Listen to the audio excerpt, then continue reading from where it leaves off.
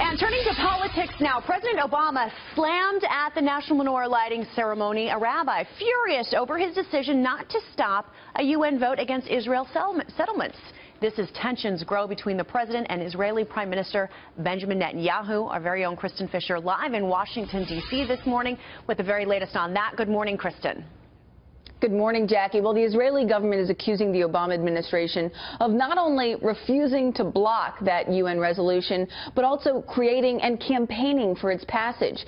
Well, that prompted a very strong reaction from senior White House officials. They say, quote, the U.S. did not draft this resolution, nor did the U.S. introduce this resolution. The Egyptians, in partnership with the Palestinians, are the ones who began circulating an earlier draft of the resolution. But at the same time, the U.S. did refused to use its veto power at that Security Council vote condemning Israeli settlements on the West Bank.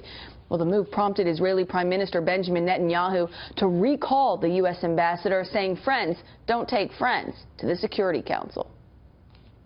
Over decades, American administrations and Israeli governments have disagreed about settlements, but we agreed that the Security Council was not the place to resolve this issue. We knew that going there would make negotiations harder and drive peace further away. Well, tensions between the U.S. and Israel escalated even more overnight when the rabbi who was in charge of the national Hanukkah menorah lighting ceremony, which is held right outside of the White House, he used the ceremony to publicly criticize the Obama administration's actions. I know that some of us are so sad at what happens there with regard to Israel.